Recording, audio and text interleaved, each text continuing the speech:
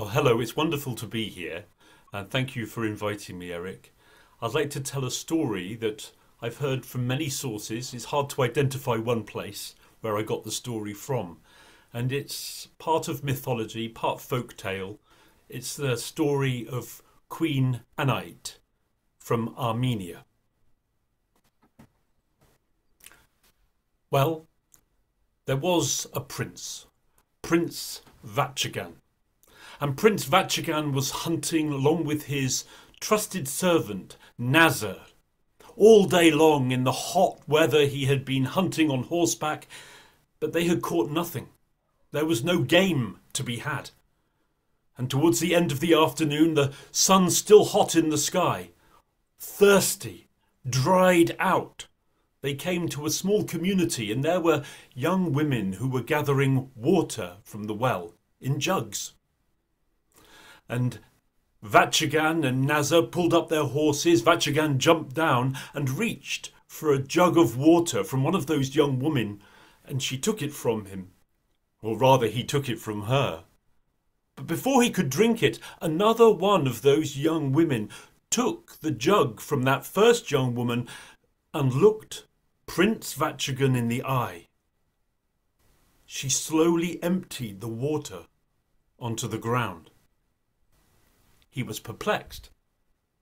She took another jug full of that clear fresh water from the well, looked at Vachigan, and emptied the jug of water onto the ground.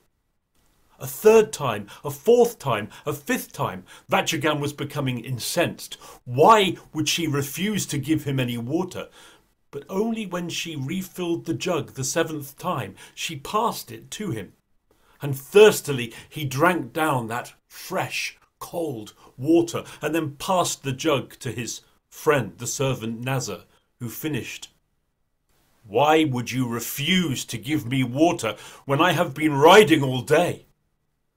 And this young woman did not flinch, did not look away. She looked Prince Vachigan in the eye, and she said, "I saw that you were hot and thirsty. If you had drunk this cold water straight off after riding, it would have done you harm.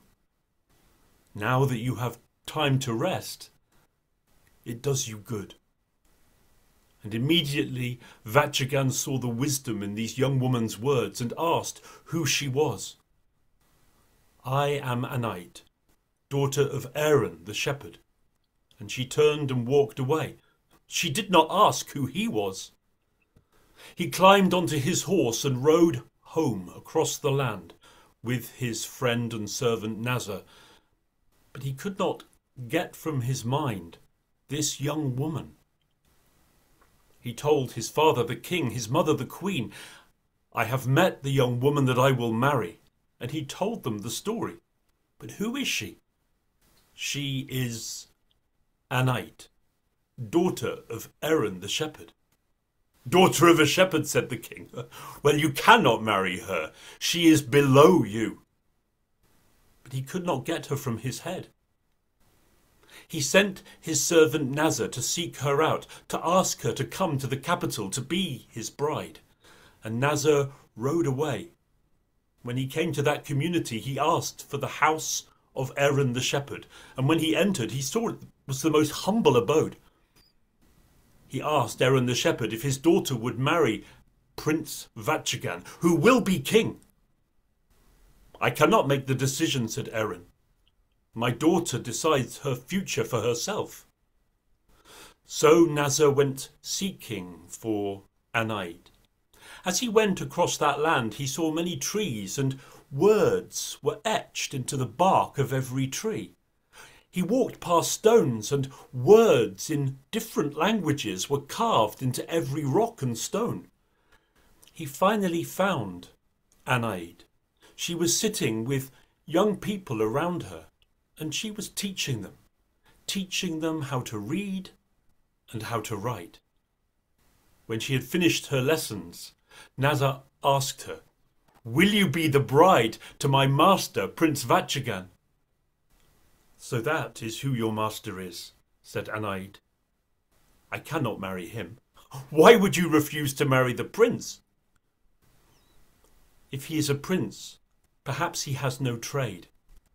I have sworn that I will only marry a man who knows a trade." And she turned back to her teaching. Nazar couldn't understand. He climbed on his horse and rode swiftly across the land. When he told the news to his master, Vachigan, Vachigan was amazed. Again he told the news to his father and mother. "Then she is not for you. She is too proud." But he could not get her from his thoughts. Vachigan discussed with Nather, discussed with all around him, all of the wise people of that land, who and what he should learn as a trade. It was decided that no finer trade could be had than that of a weaver. He would weave the finest woolen cloth from golden wool. Well, the wool was provided, and he began to learn to weave. It took him many months of practice. Finally, he began to weave the finest golden cloth. When it was complete, he was satisfied. He gave that cloth to Nazar, who rode back to Anait, and when he found her and showed her the cloth, she admired him.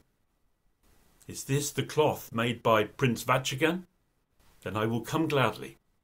And she left her good people, who cried and wept to see her go, and she rode across the land to the capital. And there the wedding was arranged. The people were amazed. Anait seemed so humble and yet so wise. They admired her beauty, and soon they loved her, as did her father-in-law, the king, and her mother-in-law, the queen. It wasn't long after that the old king and queen left this world, and Vachigan and Anait became king and queen. The people admired her intelligence, and she taught the people of the city as well how to read and how to write. Soon they had learned many things from her in many languages, and no finer student was there than her husband, King Vachigan, who soon learned many symbols, characters, writings.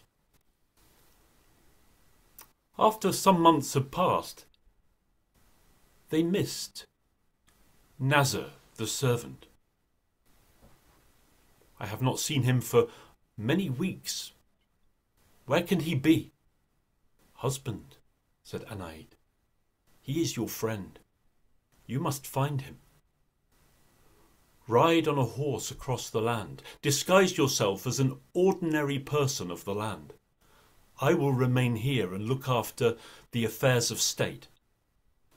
Well, Vachigan trusted his good wife, the Queen Anait. Everyone loved and admired and respected her. So he took her advice and left the city. He rode for many days. He came into the mountains, and there, in a barren place surrounded by rocky mountains, he came to a crescent-shaped lake. He rested and drank from the water. But from that nearby mountain, that rocky mountain, there appeared a band of robbers. They seized Vachigan, not knowing who he was, and took him deep into that cave. They closed a door of iron. In the darkness, Vachigan was lost. He was brought to the leader of that band of robbers, who asked, "What is your trade? If you have no trade, you will be put to death. There are many men in here, many who have been arrested, but only those who can make money for me remain here." Well, Vachigan, he saw that he had no option. "I do have a trade," he said. "I am a weaver of cloth. Bring me the finest golden cloth, and I will make you a cloth that will be invaluable." Well, it was agreed. The cloth, fabric, the wool was brought, and Vachigan had a loom made, a wooden loom. He designed it with his own hands. And there in that deep, dark cave he met many other men with long beards who had been there many years, some of them months, and among the most recent arrivals was his friend, Nazar. Nazar warned him, "Oh, my master, take great care. These are murderous men." Vachigan began to work on that loom. He wove golden cloth. It took him many months to complete the task, and when the cloth was made, he showed it to that leader of the robbers. "This is a fine cloth indeed. Do you know where you will get the best price?" said Vachigan. "Tell me." "I have heard that there is a queen in the great city. Her name is Queen Anait." "I have heard of her, of course." "Go to her. Surely you will get what you deserve." Well, the robber took that golden cloth and left the cave. And you can imagine it wasn't long before he had found the capital and stood before Anait, and she sat on the throne, so wise. "Who are you?" she said. "I am a man, a traveller, a tradesman." "And what have you brought for me?" And he brought out the golden cloth, but she barely looked at it. "Who made this cloth?" A man of great skill." "Where?" "I have travelled far and wide, in India." "In India," she said. "Let me look at the cloth." And she examined it. She turned to her guards. "Put this man in a dungeon," she said. "Tonight we will prepare. Tomorrow morning at sunrise we will depart. All of the citizens will come with me, all those who are faithful to their king, Vachigan. Tell everyone to bring their tools and their weapons." At sunrise, Anait was already dressed in shining armour. She sat on a fine horse and rode forward, and everyone followed, carrying weapons and all of their tools. Every tradesperson had their own tools. They crossed the land. She carried with her the golden cloth, and as she rode she examined it. She found in that golden cloth secret symbols, written in a language that very few would understand, a language that she had taught to her husband, Vachigan. And the symbols told that high in the mountains, in a rocky place, there was a crescent-shaped lake, and nearby was a rock. And in that rock was an iron door, impenetrable, and behind the door a cave. So when she found that crescent lake, they searched around, moved bushes aside, and there was a heavy iron door, a mighty door that could not be penetrated. She asked the people to bring out their mallets and their chisels, and they worked at the rock round the outside of the iron door. For many hours they worked, they toiled, until every rock was broken and removed, and the iron door entire could be removed from the entrance to the cave. And as they stood there, slowly from the cave there came men, some old, all pale-faced, with long beards. They covered their eyes in the face sunlight. They emerged into that free, open space, and among them was Nazar and his master, King Vachigan. The people were amazed. Our king is freed!" But Vachigan stood before his wife, Anait. Now, of course, the robbers who had hidden deep in that cave were found by Anait and Vachigan's people and brought out and imprisoned. Nazar looked at Anait. "Master, it is because of Anait's intelligence, because she taught languages, that now you and I are freed. And King Vatican laughed. My friend, it started long before that. The day when she poured 6 jugfuls of water onto the ground and then gave the 7th to me. That was the day when we were saved.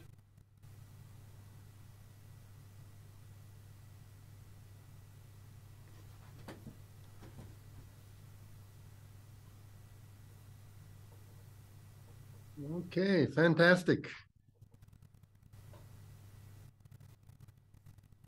Okay, everybody, the 4 questions.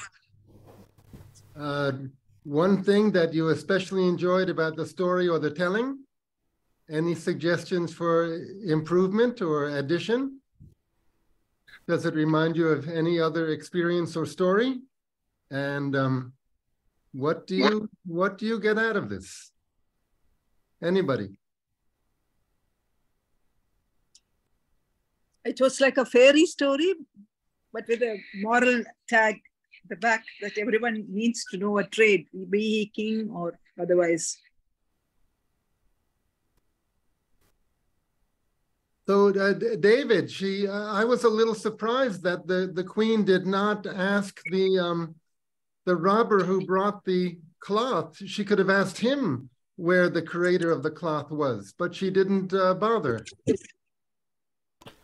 Well, she did ask, but he wasn't very forthcoming with an honest answer. Ah, okay.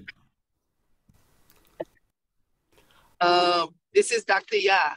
It was riveting. I was all in it and all encompassing with the lesson about life and the lesson about love and the lesson about the empowerment through education and what is it?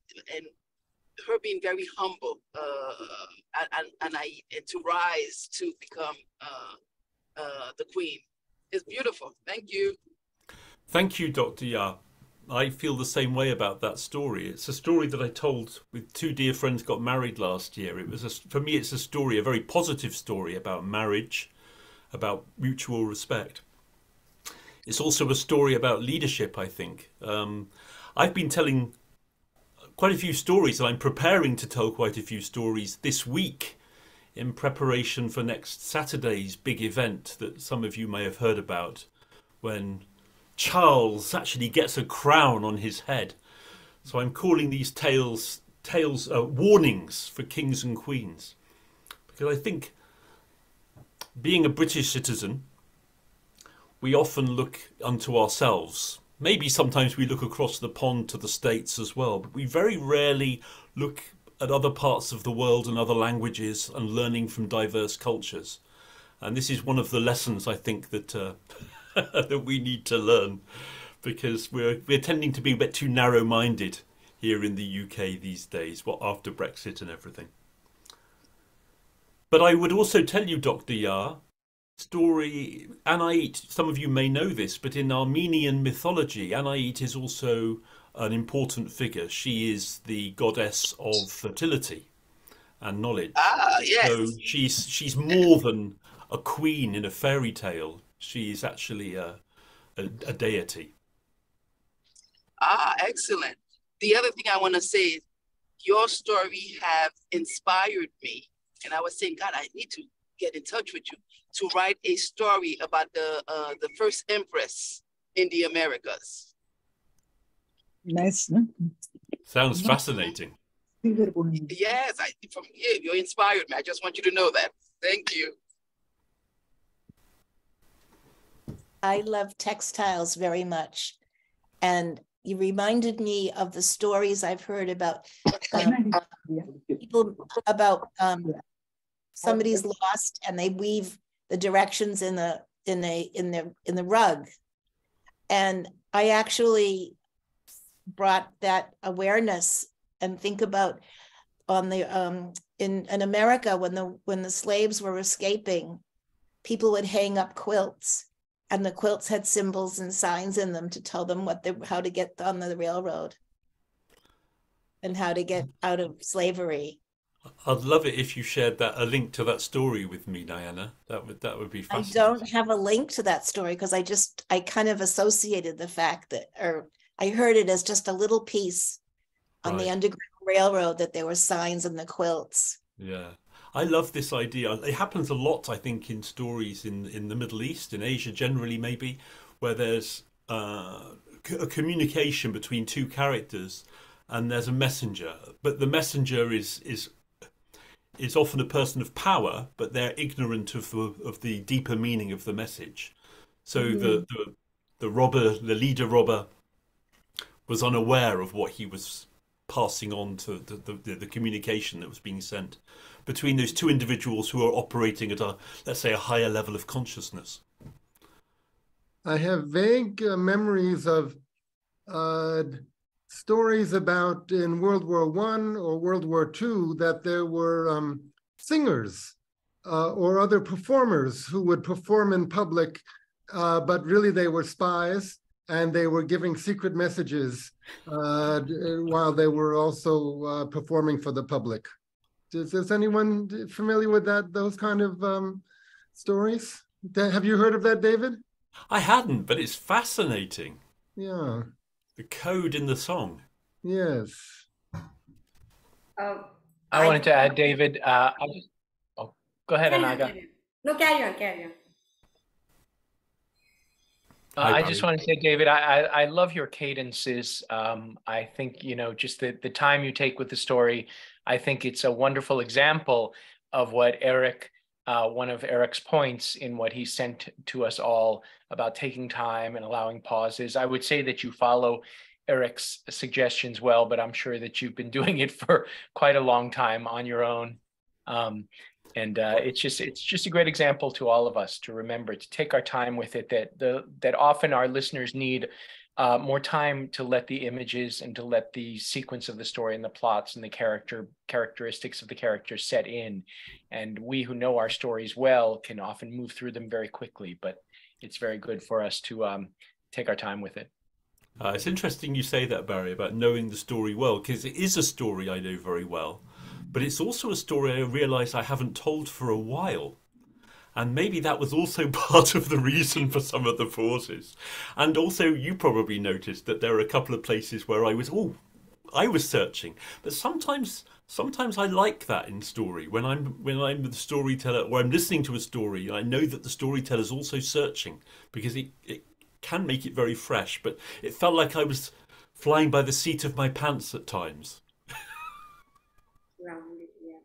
I just wanted to add that the story reminded me of a folk tale from India, which talks about, again, the fabric, the Banarasi brocade fabric, and the weavers of the fabric, and how one weaver spoke to an envoy of Mongols who had come to the king, and they spoke again in code words, and how he kind of had a conversation completely in code words, and it was all Greek and Latin to the whole court. And it just reminded me of that story, a very beautiful story, whatever you said. And I think what Barry said, I totally understand. I mean, I totally agree with him.